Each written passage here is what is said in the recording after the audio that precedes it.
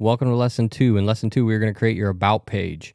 And this, if you look at my analytics, it's really weird. Over the course of the past decade, my about page on all of my websites get almost no traffic. But yes, you do have to have an about page. So we're going to create one. Maybe if it's a personal brand and you're creating something with your name behind it and your face and you're using your own personal likeness, your about page might be a page that gets more traffic. But I think because like mine's a brand, like it's true. Like if you think about it, you don't go, I've never read like Apple's about page or Nike's about page or Target or Walmart or Amazon. Like I've never gone to the about page on their website. So I guess it depends on how you're branding your business. To me, I've always kept myself out of it as much as possible. So maybe that has something to do with it. But I can tell you, because I think because I don't brand myself into the business, these aren't personal brands, that most people don't look at the about page because there's so much more better information on other pages of the website. If you're looking for reviews and testimonials and those things, they're not on my about page. All right, so let's dive into this one. The first thing you're going to do is download the template. And this one you can do both ways. You can make this one a website page if you don't plan on changing your about page very often. So I'm just going to download it and show you what to do. So you're going to, type in about page, hit save. Then we're going to hop into Kajabi. Then we're going to upload a new template. And we're going to upload this either way just so you can use it to copy and paste stuff onto the other one if you want to. All right, now before we reproduce this page in your own way, let's go ahead and look at some of the about pages on some of the other sites. So we have a simple one here on iTeachly. It's pretty much just straight text, right? And then I have links to different things inside my website to get them to sign up for my email list or join the membership to purchase a curriculum. So really the about page can be that simple. Now, you can also make it super flashy. Like if you go to some other teacher creator, like if you went to Anna DiGilio's page, because she is part of that brand, her about page is going to look totally different than mine, which I am not a part of that brand. So my about pages are about the company more so than like my teaching career and how the curriculum was created and why I did it and all that stuff. So again, you got to decide what was going to work best for your business. I wouldn't spend too much time on it. Again, my advice is to make it a brand. I wouldn't brand yourself into the business because if you ever want to sell that business, it's going to make it worth less and a bigger headache to sell it because you're a big part of it. You're the face of the business. But that, again, that's totally up to you. If you're going to keep it forever and pass it on to your kids and your grandkids and whatever, and you plan on growing this thing as big as possible and keeping it forever, then it doesn't matter. So let's head back into Kajabi. You're just going to want to take, so this page is already done. We need to change out our logo or whatever, but before I do that, if you look, we have all of these sections where basically it's just trying to get people to sign up for something on my website. So I'm trying to get them to try my materials before they become a member. So I'm getting them into a funnel so that I can guide them into my membership that they don't know that they need yet. So what I'm going to do is I don't need my about page to have a different header and a footer. So what I'm going to do is I'm just going to copy. I'm going to go up here, hit back, hit back, hit back. Then I'm going to go to the website pages. I'm going to go to the about page.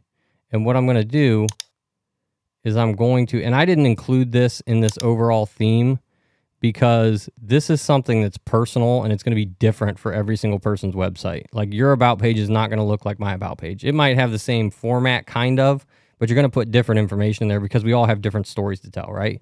So what you're going to do is right click on this and open it in a new tab. So you got two open. Go back to the original one, click on landing page, and we're just going to copy and paste these sections over. Because again, now, if you want this to be different and have different menu bars, headers, and footers than the rest of your pages, then go ahead and just edit your logo and change everything to make it match what you did on your homepage. But I don't want that. I want this to look exactly like all the rest of the pages on my website. So basically all I'm going to do is I'm going to copy the information, and this is going to help with you learning how to use Kajabi better too, because we're going to create this from scratch. So the first thing that we're going to do, you notice we're under the sections part here on this new about page that's just a regular web page. We're going to hit add section, and then I want to add just a text section. I'm going to click on this text section. I'm going to paste in my information like this. I'm going to go back over to this one, and I can see I have a second text section with a link in it to access something. So want to learn more about my membership, you can click here, or you can click on the button. You can remove this. I don't need this text right here. I'm just going to use the button, right? So I'm not going to copy that over. I'm just going to copy the header text or the question, and then I'm going to add a button, and we'll set that button to go wherever we want it to go later on. We're not going to do that right now because we haven't created all our other pages yet. Okay, so inside that section, we're going to add another text box. We're going to paste in the text. We're going to make it the same width, so they're both 10 is what I like to have it. I don't want to do these all the way to 12 because I like having a little bit of space on the side of text. Okay, now here's where we're going to do something new, I believe. We might have renamed one of these, I don't know. We're going to rename this. So this is actually, let's name these by what the text is. In our case,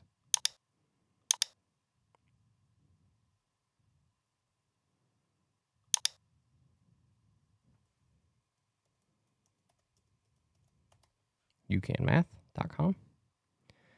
The second one, we're going to name it Want to Learn More. And that way we keep track of this stuff, right? And then in this box, so click on this box, and then we want to add a call to action, which we have not done before. Hit include call to action. We are going to make this say learn more, right? Because want to learn more about the membership? Yes, I do. Learn more. Now this one, we're going to link this to one of the pages on our website. So if you look inside of iTeachly, I have that linked to join the membership. So basically this right here links to become a member. So it links to my sale page. And again, we haven't created that yet, so we're not going to do that now. Just leave it blank for right now. Open it in a new tab. We don't want to do that right now. We want to leave the background colors of everything, and we'll go back and change the home page buttons to green because that's what we're using the rest of them. We want it to be auto. We don't want that button to be massive. That looks kind of weird. The button we want to be the same as the rest of them, and I believe that was 10. So we need to go back and change that on the home page too. So just make sure, I just want to keep everything consistent while I'm styling this out. If your home page is completely different, then roll with it. We want the button size to be large, solid. The radius can stay the way it is. Everything else should be the same. Okay, let's hop into the next one here. Okay, this one we have click here to join the blank email list, click here to join the blank email list. So if you have multiple things within Kajabi, we can make it so it signs up for the right email list, and I'll show you how to do that when we create our forms. But for right now, just copy this top part. We're not going to use those links because we're going to make this button actually bring up both those links, and I'll show you how to do that later. Head back over to the other one. We want to add a new, it's not working, there we go. Add a new text section. Highlight all of it. Paste it. Make it a 10. Add a call to action. This one we want to say sign up, register. I don't know what I put in this one. Click here to join the email list. Instead of doing that, let's put sign up for the freebies.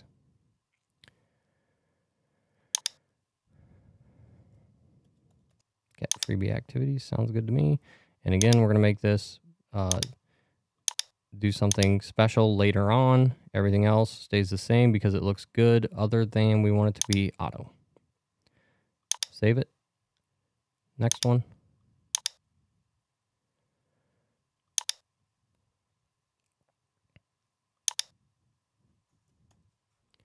This one's going to link to the contact page on your website, which we will be creating here soon. Text. Copy and paste. Okay, we want it to be 10. We want the call to action to be contact us. And this one will select the actual page, which will be the contact us page when we create it, right? Auto include, save. Okay, and this will be the last one, and then you'll have a very basic about page, which is good enough for now. And then you can come back in and edit it later, make any additions that you want. I'm going to rename all these sections later. I'm not going to do that on the video because that's just a waste of time. I already showed you how to do it. It'll just make the video longer. Okay, so this link we want to be to join our membership. So you'll have a link for that once we make our sales page. Leave it for now. We might want to make that green though, just because it matches all the other links. Okay, and then we said this one says become a member, so that's what we're going to type in. Include. It'll go. We'll link it to the sales page later on. Auto. And save. Okay, and you notice then we have an about page. After you save it, let's preview it. So this little button right here. Looks good to me. And if you want to change the background or anything like that, you can do that the same way we did it on the last one. We're going to talk about pop-ups later. Those keep popping up. We haven't just, that's a whole other lesson. If we're going to go with the theme of having this colorful background, and not colorful, but this like gray geometrical background on the back, I would put it on all your pages that you're using that are have this plain text on them. It's up to you. I'm going to go ahead and do it just so we can go through it again. You're going to hit click on the background. So I'm going to upload that image.